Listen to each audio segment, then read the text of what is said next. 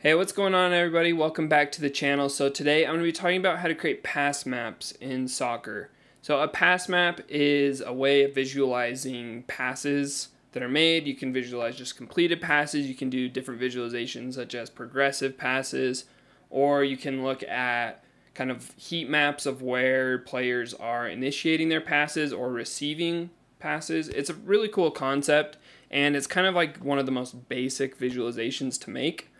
So before we get started though, the thing that you're going to need to be able to do this, the data that you're going to need is you're going to need something called event data, which is basically data that has the X and Y locations of all the action, basically all the passes. So you're going to need a X and Y coordinate for where the pass started, as well as an X and Y coordinate of where the pass ended.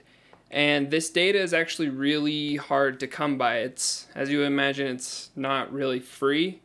There's a couple ways to get this data. So number one is you can pay for it going through something like yscout.com, or if for some reason you have access to like StatsBomb data, you can get it from there. The other option is you can manually plot everything, and this is terrible. It's the worst. I do not recommend it. For this video though, I have actually done it. So the CSV I'm going to be using is all of Messi's passes in the second half of the game he played against, that Barcelona played against Real Betis. It was about like 2 weeks from this video. I don't remember the exact date, but anyways. The third option for getting the data is you can scrape the data from somewhere. So this is kind of iffy on the process of getting the data. It can be seen as illegal by a lot of people. Some people think it's okay just because it's data, and the companies, if they want to do better to protect their data, they can. But anyways, if you're going to scrape data, it's kind of a do it at your own risk type of scenario where you can be banned, your IP can be banned from that website, and so you won't be able to get more data. So if you do know how to scrape, you can look in that route. I'm not going to teach that. Well, I'll teach scraping in a different video sometime down the road, but I'm not going to teach how to scrape football data because, yeah, I don't want to get banned from accessing data and looking at data. So anyways, we're going to jump into the visualization tutorial right about now. If you haven't already, be sure to hit that like and subscribe button. I'm coming out with a lot of cool content here in the future, so if you really want to up your Python skills, up your data analyst skills, whatever you want to up, it's going to be here. So thanks for stopping by. Let's jump into it. Alright everybody, so in the tutorial we're going to just be using Jupyter Notebooks to create this and create the actual pass maps. First things first, you should download the data, which is going to be in the description, as well as if you want to view this code as well.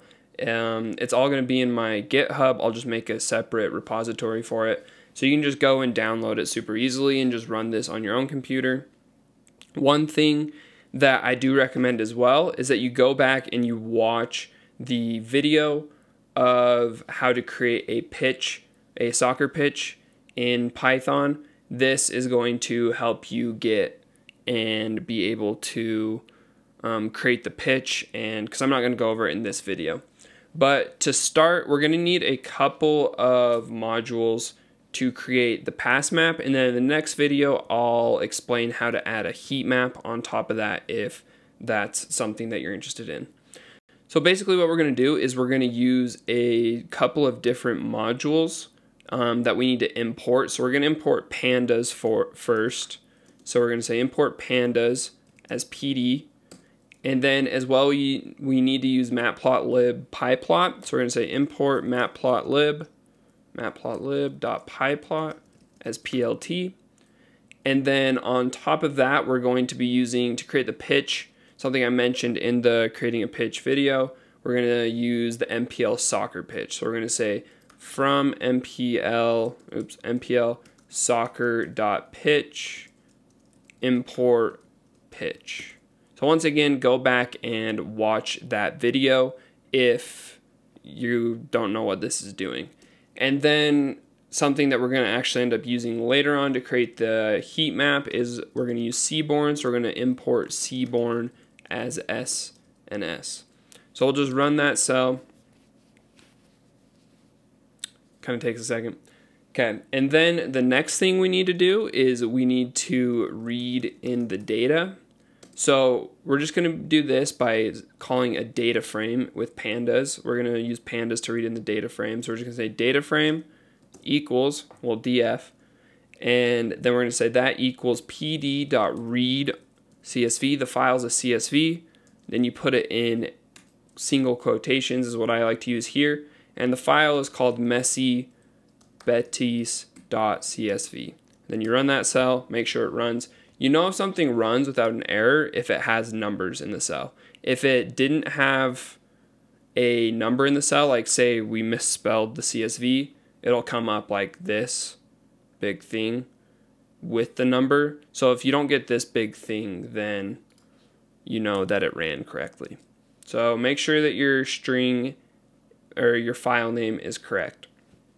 And then the next thing we're going to do is we actually, with the data we're using, or with the pitch we're using, the data that we have is in a 100 by 100 axis. So that means 100 x-axis, 100 y-axis. The pitch that we're actually using, it's 120x and 80y. So we actually need to convert all the values. So if we look at the data frame, we can just look at it real quick. We have player, minute, second, X and Y. So X and Y, 50-50, that's the midfield. So that's basically just a kickoff right here when he came on. He kicked the ball off. And then end X and end Y are also in that same thing.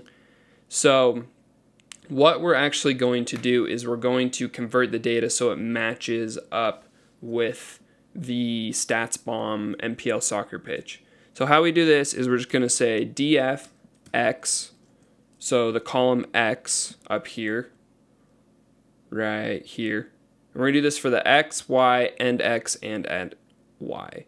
So you say df x equals df x, and then we're just going to multiply that by 1.2, basically. So it's going to multiply all the x values by 1.2 to line up with the 120, and then we're going to say df y equals df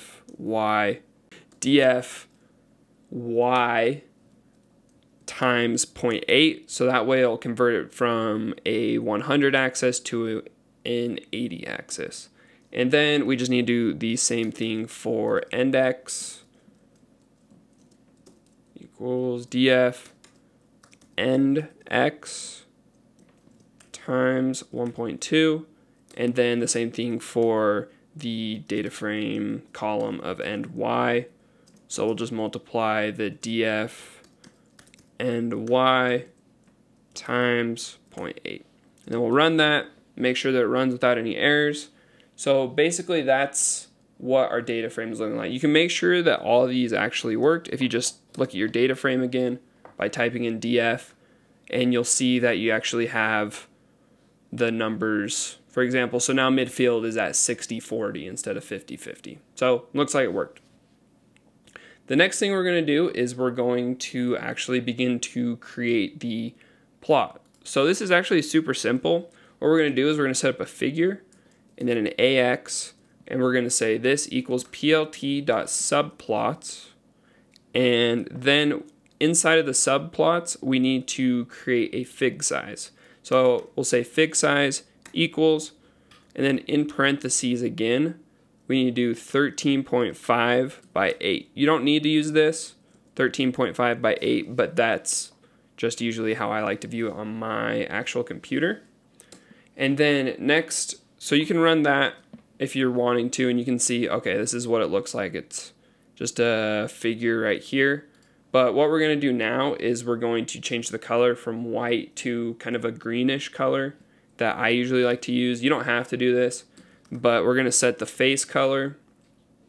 So we're going to say fig.set_face color, And then in parentheses, we're going to put a hex color code. So this is the one that I like to use. And so as you can see, it changes the outside of it. And then to change the inside, we're just going to say ax.patch.set face color. So this is changing the inside, and we're just going to set it in parentheses to that same color. So now that's what it looks like. And that essentially is how we create the base layer. So when you create visualizations, basically you're creating a base layer and then you're adding on top of that. So this is the base figure. And so now we're going to add the soccer figure on top of that. Once again, I explained how to do that in the previous video. If you don't remember, we'll just go to MPL Soccer real quick. I'm not going to go over what all this is doing, but basically you just come into MPL Soccer documentation, and then you can hit examples, plotting, pass plot using arrows. You can follow this example too if you want. I am just not going to. So we're actually going to copy all of that. I don't really want to type it. And then we're going to get rid of this because we've already created an axis. So this is our pitch. This is the pitch color. And then basically you just call it to draw, but we actually need to set the AX equal to our already created AX. So we'll plot it on top. So now this is what it should look like.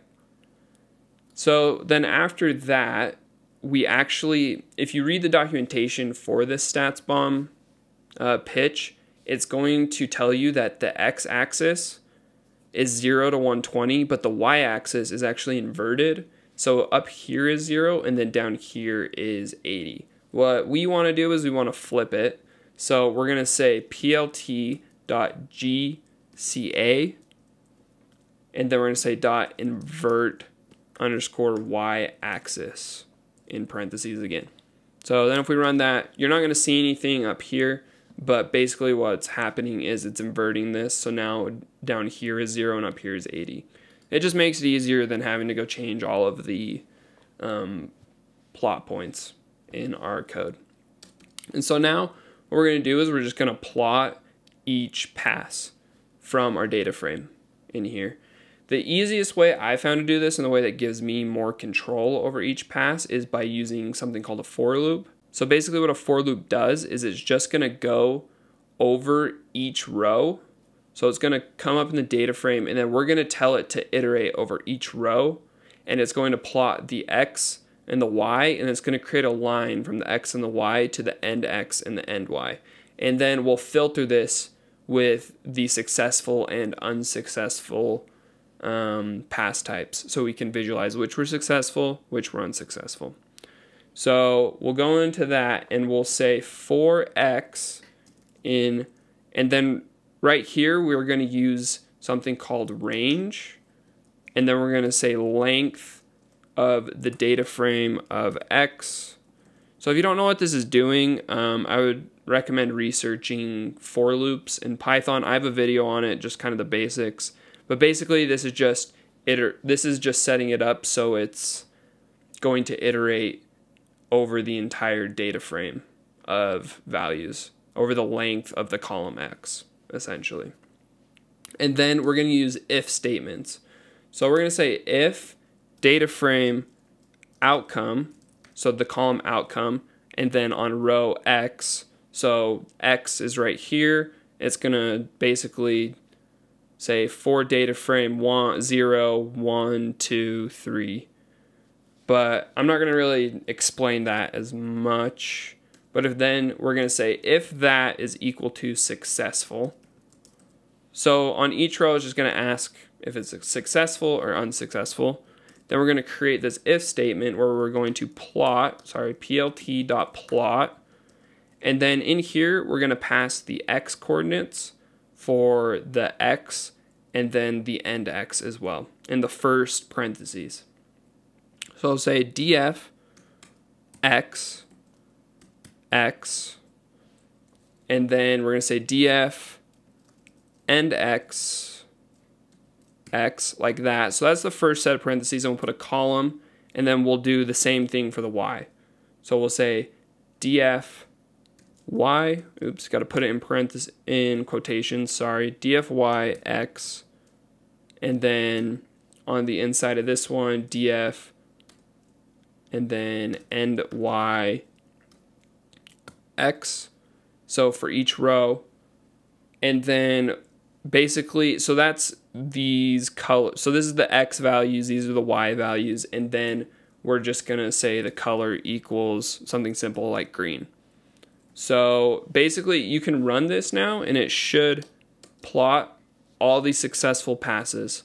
So obviously this isn't the final version, but as you can see, this is plotting all successful passes from their x coordinate to their y, from their xy location to their end x, end y location. And then we'll just create this again. This is, I'm not going to type it out. You can just copy this and change this to be unsuccessful.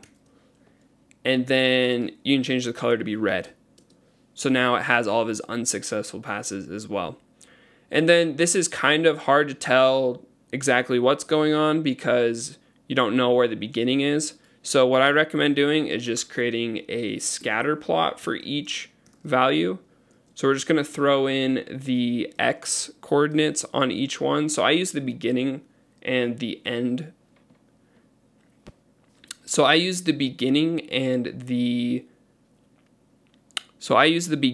x and the beginning y values. So we'll just go to df x x. So it's basically just doing the same thing, but we're only going to use the beginning values. So that's the x coordinate and then the y coordinate. And then we'll just say the color equals green so it matches. Oops, got to put it in a quotation so it's a string.